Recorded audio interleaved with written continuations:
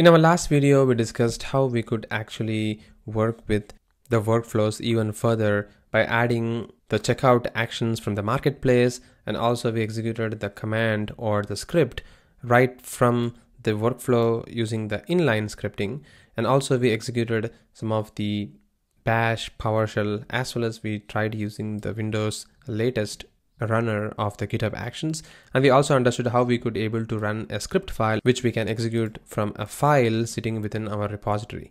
And today in this video we'll discuss how we could actually create multiple jobs and execute them in sequence as well as in parallel, which we discussed actually as a slide in our last video. So all I'm going to do is I'm going to create another job here, which I'm going to be naming it as Selenium test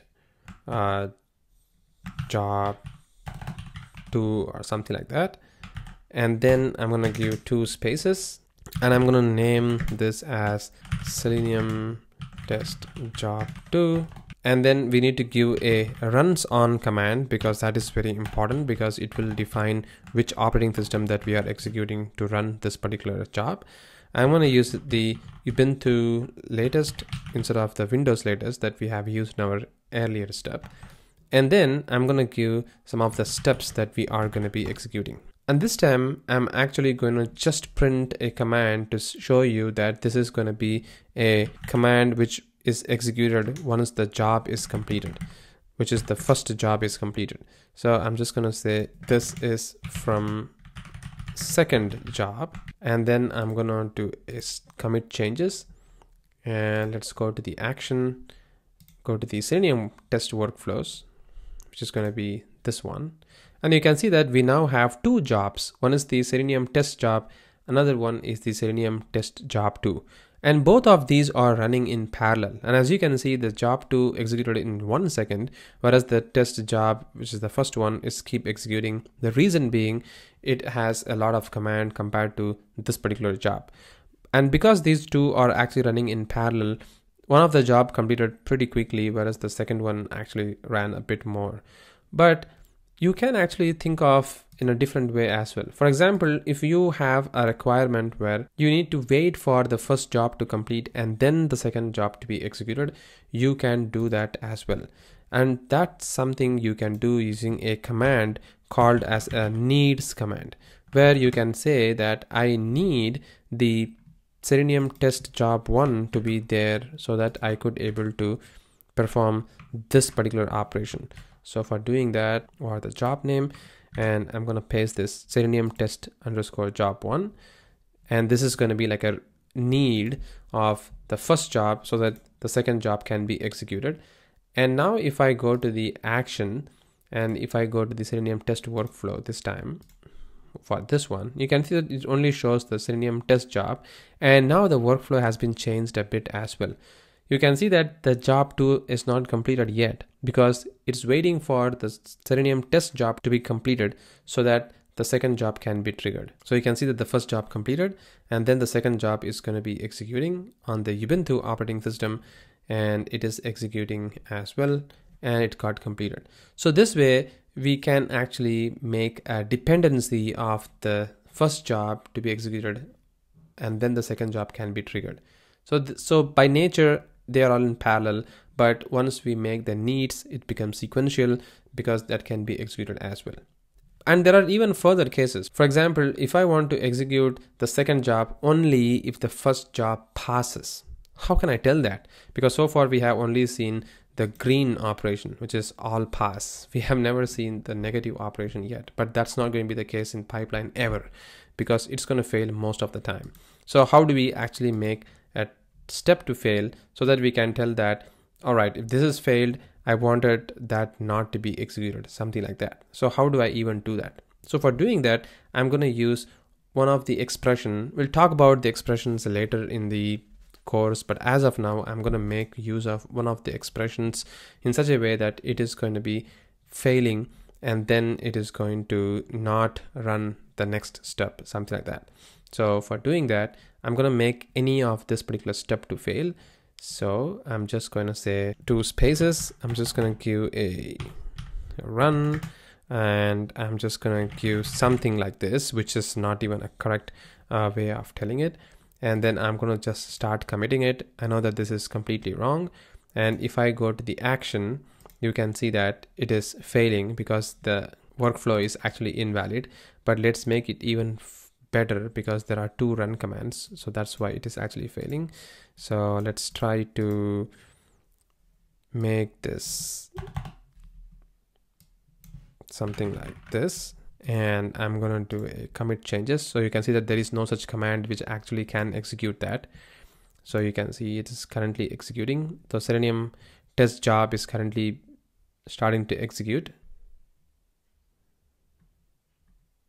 And you can see that there is an error operation happened, and the second step was failed, and then this particular step execution was failed, and this particular job has been failed automatically. The reason being because the first workflow got failed, the first job got failed, the second job automatically fails because it is dependent on the first job.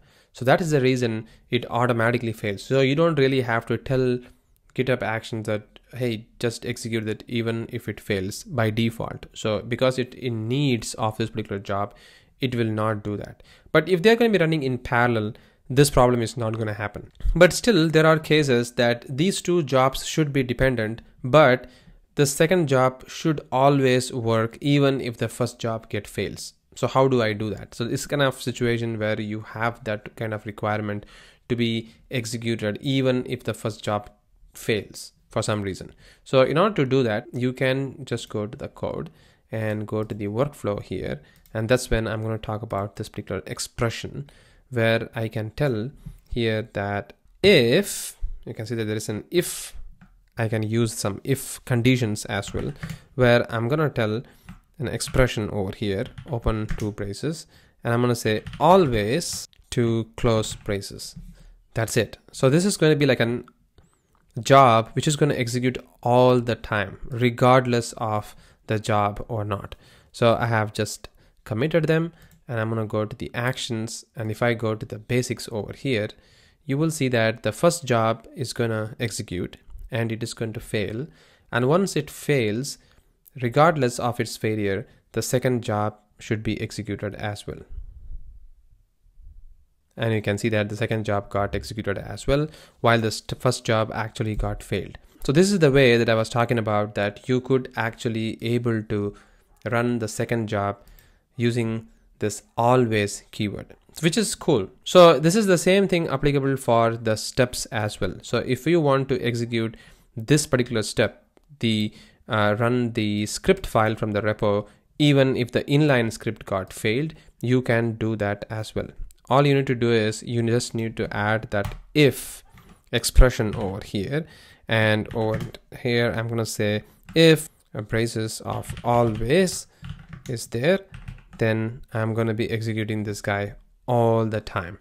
So I'm going to commit that. But even before, if I do that, I'm going to say another command over here where I'm going to say -name execute during failure. So this is the one command which is going to tell me that if there is any failure in the step, then execute this particular command. So this step is going to be executed only if there is going to be a failure in any of the steps before. So it is another operation that you can do that as well. For example, in real time, if there is a failure in a step, you want to send an email to the team, then you could do that as well, just like a triggering it. So all I'm going to do is I'm going to say a run of echo one of the step seems failed. This is something which I'm going to be sending as an email, but at the moment I'm not going to do that. So I'm just going to do like a echo command. I'm going to commit this changes, and I'm going to go to the actions, and let's go to the Selenium test job. So you can see that it is currently executing, and there is a failure, and you can see that the run script from repo is still executing because we have told to execute it even if there is a failure, because it's an always. This time it is executing, and execute during failure is something not happening because I actually forgot to give that particular operation over here, I guess. So if I go to the code, to the workflow of the basic, I actually need to add that particular expression over here. I'm gonna say if $of failure, then just execute it for me. So yeah, that's something I missed. I'm gonna save it, hit actions.